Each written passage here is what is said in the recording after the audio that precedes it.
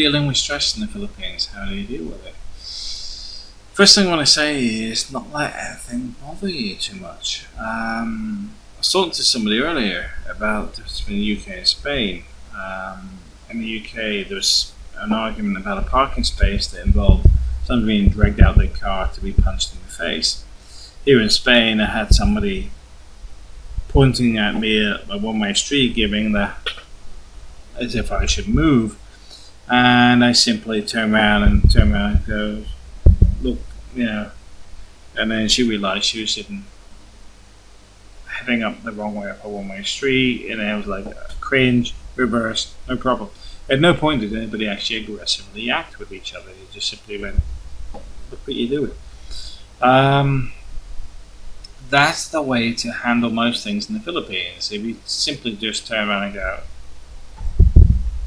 you know, it doesn't matter. It doesn't matter if someone's burning rubbish in the morning, or you just turn around and go. You know, it's maybe cough in the morning, whatever. Can you do it later in the evening or whatever?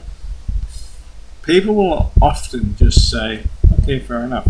But if you start growling and arguing with people, it creates a bigger issue.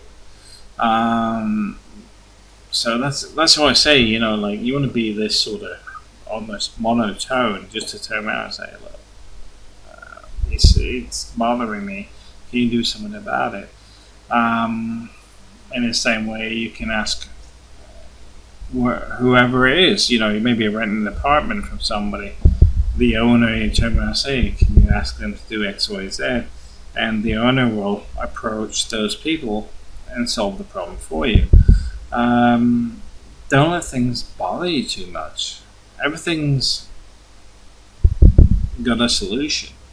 I've never had anything in the Philippines that was impossible to deal with, beyond the odd individual that was just childish, to the point that they were actually recognized as being stupid or impossible to deal with. But even then, the people that actually turn around and say they're an idiot, you turn around and say, but I need this or whatever, and they'll say, let me deal with it. They'll sort them out for you. Do not let things bother you too much, because it's those little things that will destroy your time in the Philippines if you let it. You just need to sit and work out how you can do it diplomatically, because you may think the neighbor burning rubbish is they're doing it from a victimization point of view, etc.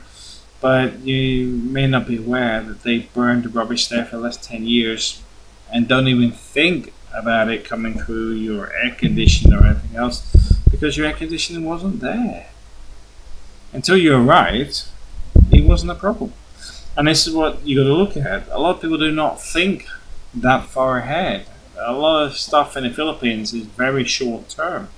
It's why people will wait till kids go to school and go, oh, I haven't got enough money for their kids' books or stuff. And it's like, you've been out drinking for the last 6 months and you haven't put any money aside for this?